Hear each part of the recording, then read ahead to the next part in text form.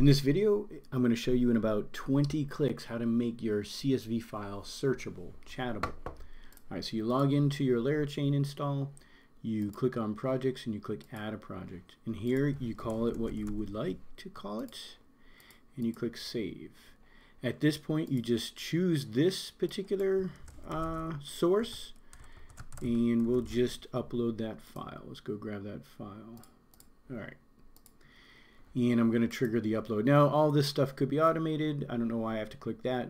Just it's on the to-do list. Then I'm going to transform that, basically iterate over it and grab all the data out of it. Now, this isn't a huge file, so this will take a few moments. You could go look in the database.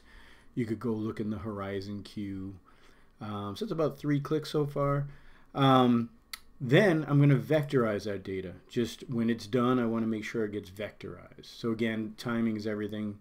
There'll be something here soon that says I'll do one, then the next. It's very synchronous. All right, now I want to make that chattable. So I am going to add the chat here by clicking that. And in here, instead of copying it from an existing one, because I don't have one, I'm going to add a few things. I'm going to add this guy here, which embeds the user's question. This one here, which searches the database, the vector database. This one here that takes the results and trims them down so we save a ton of space for token consumption. And then I'm going to combine the content to further trim it down and combine it so that we can, again, save some space for tokens. And then finally, I'm going to choose the one that allows us to talk to this particular LLM. Now, this is OpenAI. Soon it will be Palm from Google. That I'll be showing next week.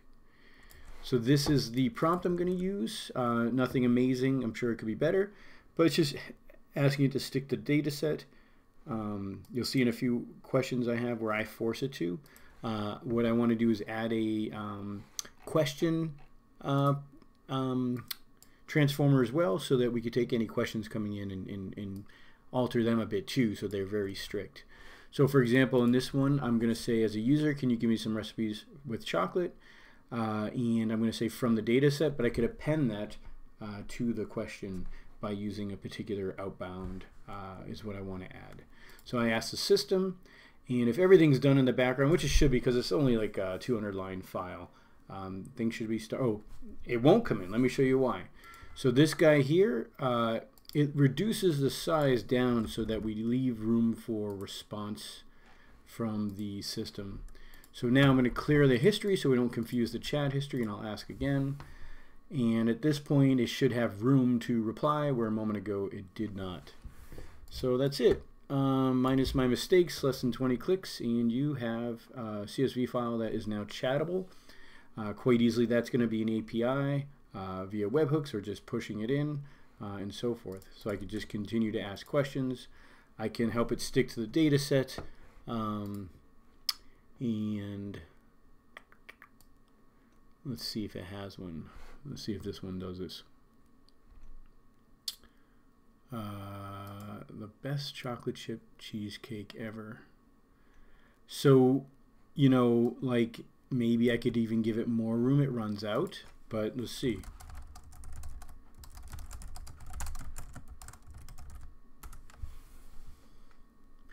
Again, some of this is backed by the vector database, so we send the query in, it gets vectorized, and then the system knows, because we put that particular response type in the chain, to say, okay, I'm going to use a vector database search.